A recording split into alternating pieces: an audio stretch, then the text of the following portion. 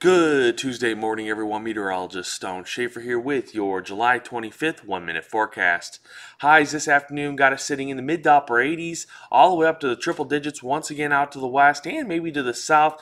We'll have to keep an eye on this. Cloud cover could affect how warm we get. If we have more clouds and sun, some areas may not get this warm. Obviously, that sun comes out, really going to help us warm up quickly through the day. SPC outlook for this afternoon does show us we do got this area of non-severe out to the west into the north central, of south central up to the northeast has this marginal risk, and we do have this slight risk down to the southeast.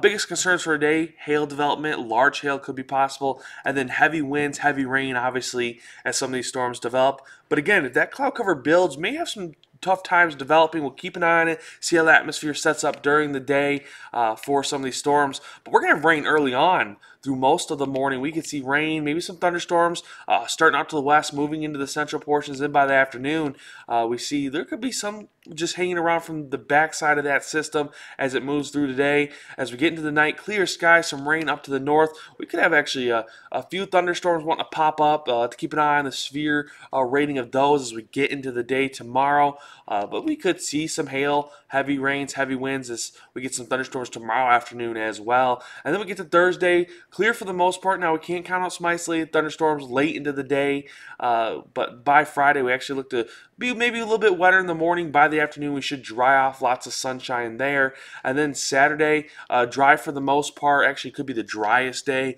the least amount of rain chances we have. Then Sunday looks to have another round of isolated showers and thunderstorms moving through the region. 10-day temperature trends, well, it got us in the 90s still the next 3 days, but lower 90s, maybe even the 80s Thursday, then back to the 80s Friday, and staying in the 80s all through next week.